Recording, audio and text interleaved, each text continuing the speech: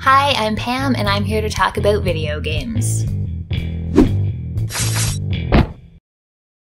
So December 9th was the 2021 Game Awards. I streamed this over on my Twitch channel and had a lot of fun doing it, sort of snarking and chatting with people. But if you didn't catch the awards themselves or my stream, or you just decided you wanted to spend almost 4 hours of your life just doing something else, here is my recap of the highlights and lowlights of the show.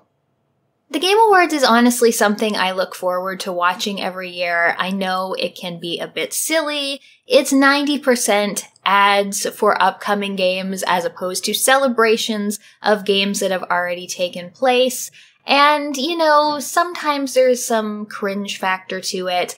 But I like it. I like seeing announcements for new games, and some of the presenters can be fun. And again, it's just kind of fun to make fun of. So there were a few big winners of the night, games that took home multiple awards. The first one was It Takes Two, which took home Game of the Year as well as Best Family Game and Best Multiplayer Game. I haven't played this myself, but I've heard nothing but good things from the people I know who have played it, and I would like to play it in the near future. The other big winner was Forza Horizon, I always say that, Forza Horizon 5, which also took home 3 awards, although only one of them they got to go up on stage for. They took home Innovation in Accessibility, Best Sound Design, and Best Racing Game, which, you know, makes sense, and I think it's a great game myself. Also, Deathloop took home 2 of the big ones, Best Art Direction and Best Overall Direction, I think. I haven't played that one either, but I've heard sort of mixed reviews on that one, though generally positive. Now, I was disappointed that Psychonauts 2 didn't end up taking home any awards. It was nominated in a few categories. I thought it was a shoo-in for Best Art Direction.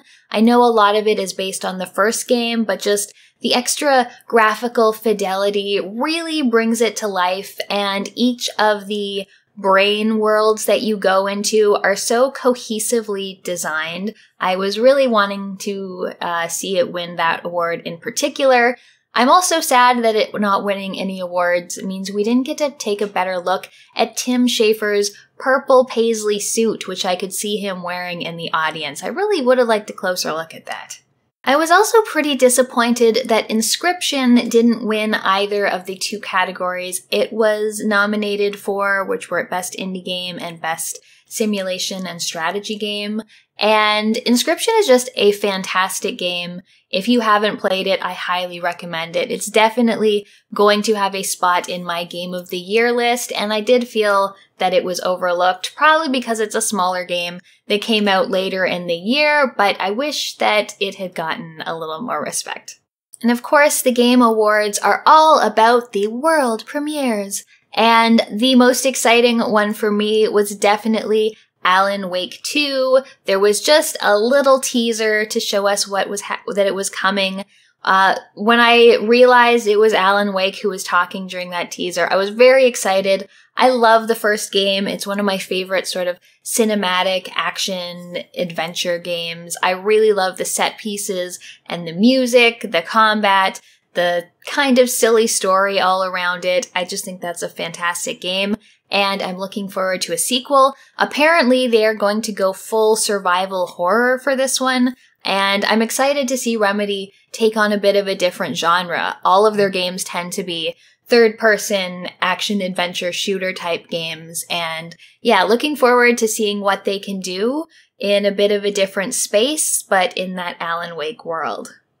My most disappointing lack of announcement was, of course, Silksong. I was one of those clowns who not expected, but hoped for some Silksong news and when we will be getting the follow-up to Hollow Knight, but alas, it did not come, so I wait longer. Overall, I thought the show was well done. I know it's 80 to 90% ads and it's more about making money than celebrating the games that have already come out, but I do look forward to seeing announcements for new games that will probably not come out for years, but I can get temporarily excited about them anyway. I also found this show was a bit more professional than in years past. There was no outright cringy bits like the Chic Hydro Man from a few years ago. The presenters and the acceptors of the awards weren't really given the time or space to embarrass themselves like they have in the past, and overall the speeches were pretty good. Now, there were a couple exceptions to the lack of embarrassing things, and one was a music video. I guess it's for a game called Doke V, I think, and the music video was a thank you to the fans. And it was just an incredibly uncomfortable video of these cartoon, chibi children in onesies singing and dancing, and I didn't enjoy it at all, but I had to see it, so now I'm showing it to you. Also, there was one award presentation which was a bit odd. They had Simu Liu come out and present the best action game, which I thought was cool, except they had him do this bit where he was just looking at his phone the whole time, saying, hey, Halo came out. I don't know if he was watching someone play Halo on his phone or watching the new Halo show that's supposed to be coming out, but it really didn't land, and it just came off as kind of rude and disrespectful to the nominees. On the bright side, for the awards that were presented on stage, it looked like all of the nominees were there, so it was really nice to see them get some screen time when those nominations were announced. Maggie Robertson ended up winning Best Performance for Lady Dimitrescu from Resident Evil Village, and I really like her. She just seems so appreciative of how she's been accepted by the gaming community, and she's always a lot of fun in her speeches. So even though I found Lady Dimitrescu's role was smaller than I expected it to be, I was happy to see her there. I really liked all of the acceptance speeches in general. I also enjoyed that they put the innovation in accessibility category on stage and really gave it its due. I think accessibility is a super important part of gaming, and developers, especially, the AAAs that have millions of dollars to work with, but everything down to the indie games, should do all they can to incorporate accessibility options to make their games playable to as many people as possible. So I was just really happy to see that get time to shine. However, this brings me to my biggest complaint about the awards, and this is one I tend to have year over year, and that is, it's very difficult to take these awards seriously as a celebration of games and the people who make them when so many of the categories are just completely glossed over and given a scant few seconds for the presentation process.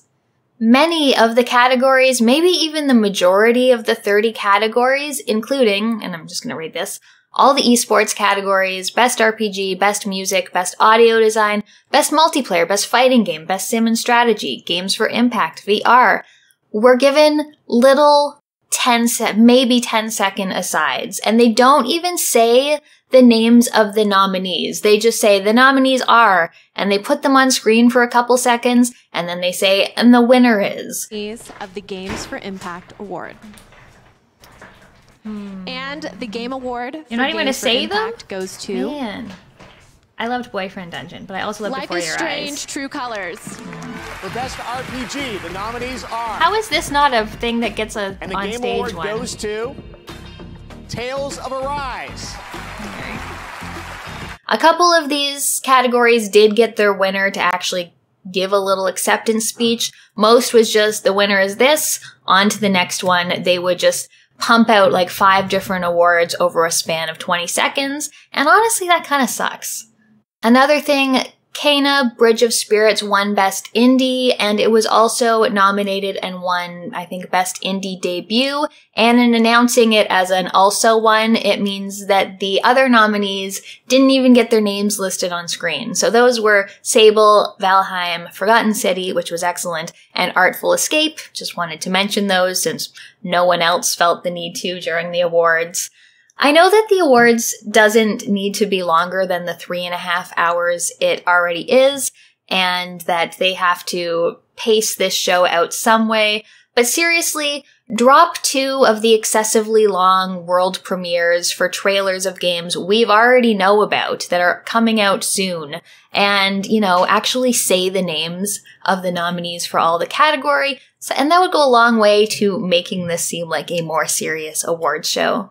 Other slightly smaller issues that I had with some of the categories: the Player's Choice Award, which is voted entirely by the players as opposed to partially the players and partially the voters from the gaming industry, is that the winner of this category went to Halo Infinite. And from everything I've heard, Halo Infinite is pretty good. I will play it myself at some point. But the problem is that Halo Infinite was officially released the day before the Game Awards took place, and the voting started like 2 weeks before the Game Awards took place. And I know it did have a public beta for the multiplayer, but how can you say this is better than all of these other games when it wasn't even officially out when the voting started? It just seems silly to me.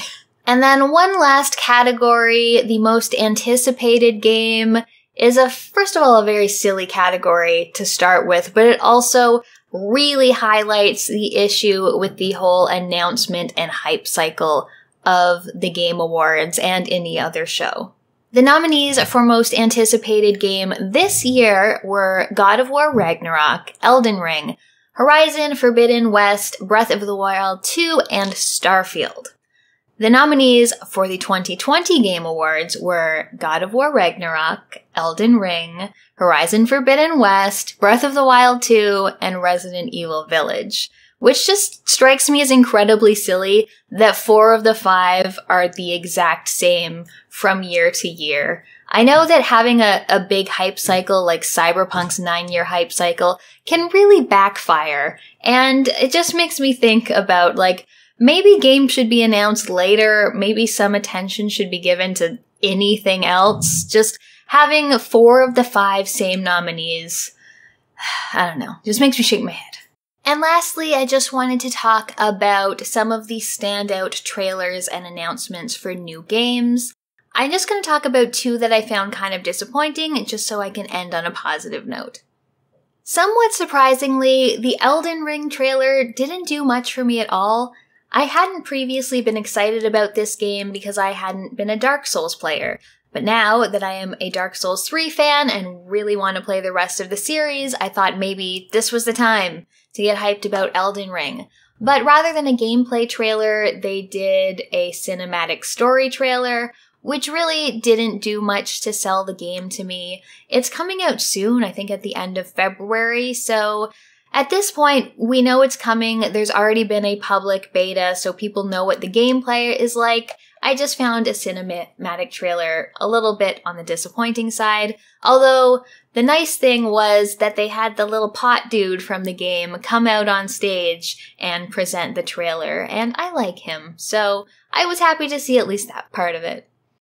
Also, there was a trailer for Dying Light 2, which actually made me less interested in the game than I previously had been. Back a number of years ago, when Dying Light 2 was first announced, the dev talked about how the game is going to evolve with your decisions and really go into the sort of RPG elements of making decisions, deciding what factions to go with. And that was what made me interested in the game, whereas I wasn't super interested in the first one. But even though this game is supposed to be coming out soon, again, I think this one is the beginning of February next year, they went with an entirely cinematic trailer. And they seem to be going for the emotional, backed by familiar music kind of story trailer, which tends to be misleading. It reminded me a little bit of that Dead Island backwards trailer a while ago that was so good and so misrepresenting of what the actual game would be like. So the game is just coming out soon. Show some gameplay. Show the people that there is actually a game that will be ready to be played at the beginning of February. I just found this cinematic trailer was a bit of a waste of time. But now on to the good stuff. There was a trailer early on in the show for something called Have a Nice Death. This is a 2D action platformer with a cool black and white visual style where you play a little Grim Reaper, and it just looks adorable. The combat looks really fast and fluid. I was really hoping watching this that this would end up being a Metroidvania, though looking on the Steam page afterwards, it looks like it's actually a roguelike, which does make me quite a bit less excited than I would have been, but it's one I will keep an eye on. Also, in a complete surprise to me, Telltale is back. I had no idea that they were making a comeback, and they are doing a game set in the world of The Expanse. And I love The Expanse. The TV show is great. The first book I read in the series is great. It's just this really interesting, complicated political world that I think you could make a really good game out of. I just really hope that Telltale has evolved their formula since they last ceased to exist, because it honestly was getting very stale. So hopefully they've got some new ideas and tricks up their sleeve, because The Expanse is a really fun world to play in. Annapurna's also got a new one coming out called Thirsty Suitors, a game about sort of finding yourself and learning to love yourself. This is about a young woman named Jala who seems to have a very interesting life. She ends up fighting all of her exes in sort of something that reminds me a bit of Scott Pilgrim. She skates around, does combat. Looks like there's cooking involved in the game, all things I very much enjoy in games, and it just looks super stylish and fun, so I'll definitely check that one out when it comes out. Another complete surprise for me was Star Wars Eclipse, and this started out with a beautiful cinematic trailer. Going through it, I wasn't sure what it was going to be, if it was going to be a new Fallen Order game. I was hoping it might be KOTOR 3, but it wasn't that. I have to say it really didn't tell you much at all about what the game would be like in the trailer. I'm sure these kind of trailers are very, they're difficult to make. They take a lot of skill, but making a good-looking cinematic trailer in the Star Wars universe is probably not as difficult as pulling off a good new game in the Star Wars universe. So again, not much to go on. In fact, the thing that gave me the most to go on was the end when it said made by Quantic Dream, which was honestly pretty surprising. Quantic Dream made Heavy Rain and Detroit Become Human. I kind of have a soft spot for these games, even if I find some of the writings and stories absolutely ridiculous, but I like that sort of cinematic action, choose your own adventure type thing. So very interested to see where this goes and see more information in the future. We also got a release date for the Cuphead expansion called The Delicious Last Course. I think this was announced a while ago, and it's something I consistently forget is coming out. However, I loved Cuphead. It was such a great, challenging game, and I will definitely take more boss fights if they're going to give them to me. Also, there was a great little musical segment where they had really jazzy sort of singers and band playing some music from Cuphead. And the last one is something I'm honestly interested in more because of the aesthetic and the style than anything gameplay related I saw, but it is called Steel Rising. It takes place in a sort of cyberpunky Paris during the late 1700s, and you are a mechanical marvel who I guess is going to help the revolution. So that sounds pretty cool. I looked it up later. The Steam page describes it as a Souls-like, though everything is called a Souls-like now, so who knows, but it looks to be a third-person action game, and again, it was mostly the look of it that really appealed to me. So that's all for my thoughts on some of the highlights and lowlights of the Game Awards. If you want to check out my stream, it will be over on video on twitch.tv/cannotbetamed for as long as Twitch will keep it up. I think a few weeks or something, and then it'll be gone forever. I'm not going to upload it here because it'll just mean 700 copyright claims, and I don't want to deal with that or have other people make money from my videos. So if you watch the awards, let me know what you thought. any winners you're particularly excited about, or snubs you're mad about, any announcements that you're particularly excited for, let me know. I'm going to leave you with one of my favorite parts of the show, which was a performance by Ashley Barrett and Imagine Dragons doing some of the soundtrack from Bastion. At least I think I'll leave you with that, unless it gets copyright claimed. Then you're just going to get a regular end screen. But anyways, thanks so much for watching. I'll see you next time. Back when I started the Game Awards in 2014, this band made a bet on me and the show, and few believed we could make the Game Awards a reality. Imagine 7 years Dragons. later, Imagine Dragons is back at the Game Awards for a once-in-a-lifetime performance I don't know that who they celebrates are. 10 years of super giant games and their first release, Yay! Bastion. Yes! Please yes, welcome best Imagine soundtrack. Dragons. All right, I featuring don't know the who Imagine composers Dragons and is, but songwriters Bastion is like the behind best all of soundtrack. Super Giants games. Yes! Darren Korb and Yes. Ashley Barrett. All right. I like this. I love Ashley Barrett so much.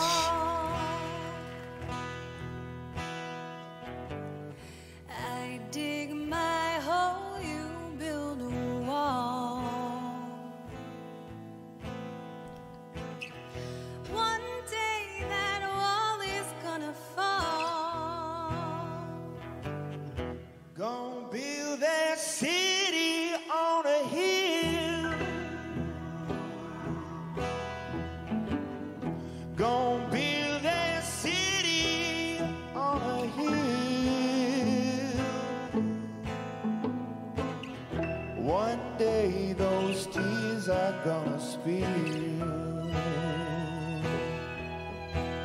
So be